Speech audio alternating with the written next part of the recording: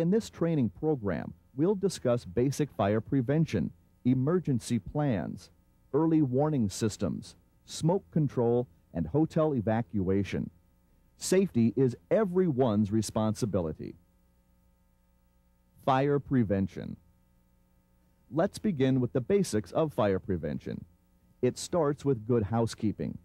Mechanical and electrical rooms should not be used as storage areas.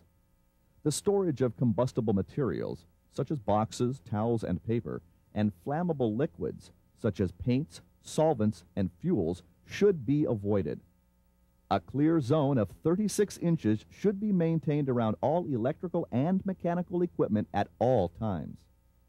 Storerooms, linen rooms, and janitor closets can get very messy if you don't clean them after each use.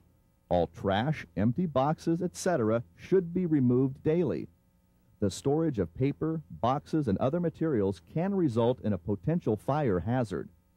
Be sure to keep the storage at least 18 inches below sprinkler heads. Never store oily rags in anything but a metal can with a metal lid.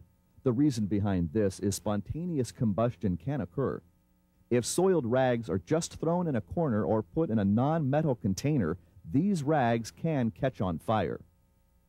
All flammable liquids should be stored in their original or UL-approved containers. The containers should then be placed in a flammable liquids storage cabinet. Be sure that all containers are closed and labeled with the contents and appropriate labels. Obey all smoking policies. Never smoke in unauthorized areas.